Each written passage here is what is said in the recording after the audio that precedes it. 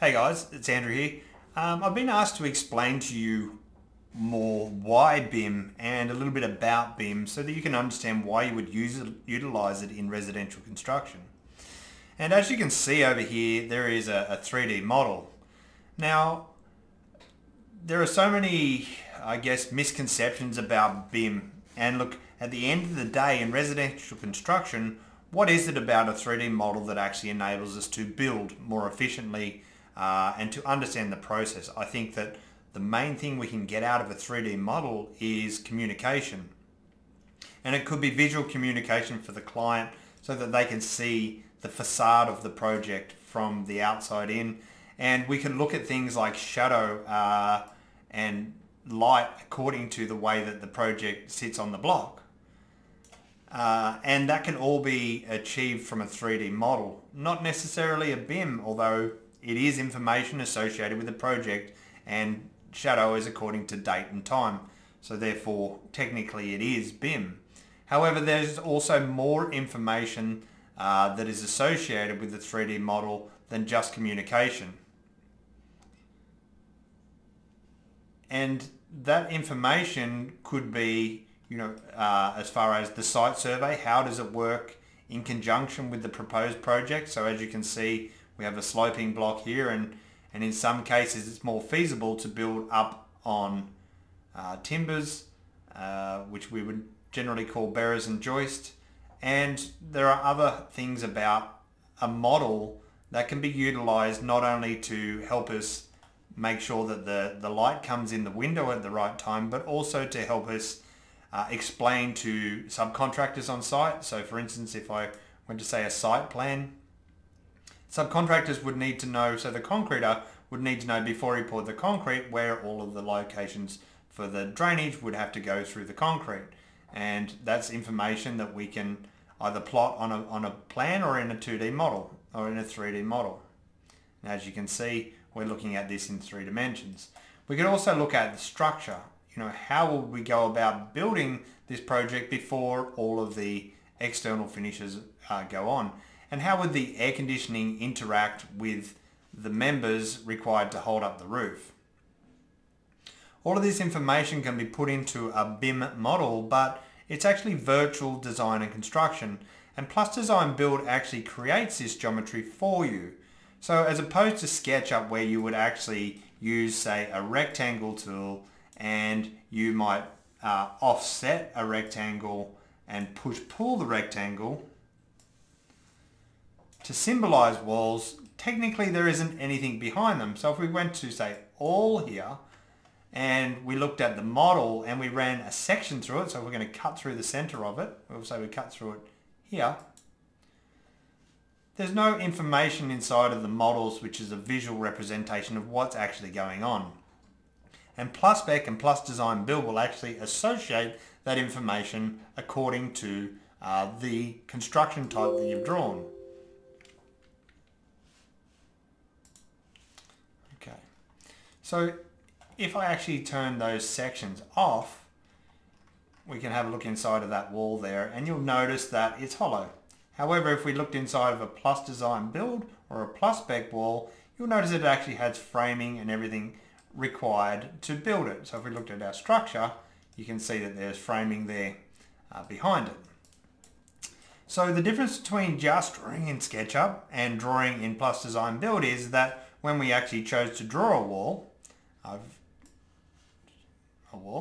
we can choose the type of wall, and that's notated by the symbols down here, and it could be double masonry, so therefore we would have 2 layers of bricks, or it could be a veneer, or it could be just a lightweight wall, which would be, say, cladding on the outside.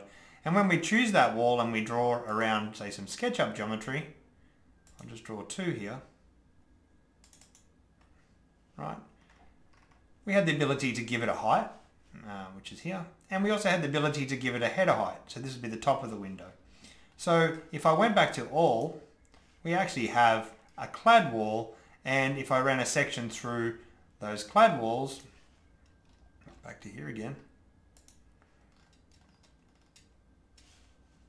okay, and we move that section, you'll notice that it's showing the frames inside of it versus the SketchUp model, which is just hollow.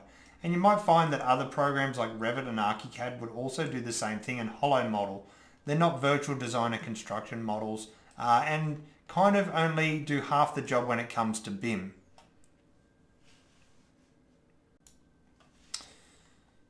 So not only do we have visual information inside of the model, for instance studs or whatever is required to build that construction type, we also have information that we can utilize to help with feasibility studies or also quoting. So if I went, say, take off the selection and we did a takeoff just of that one wall, there's so much information inside of it. So we have pest control, we have framing, we have insulation, and we have cladding. So when it comes to cladding, if you went to here, you'll notice that we have the size of the cladding there, how many square meters we required, and how many actual boards we would need to purchase. And this is the information associated with the model.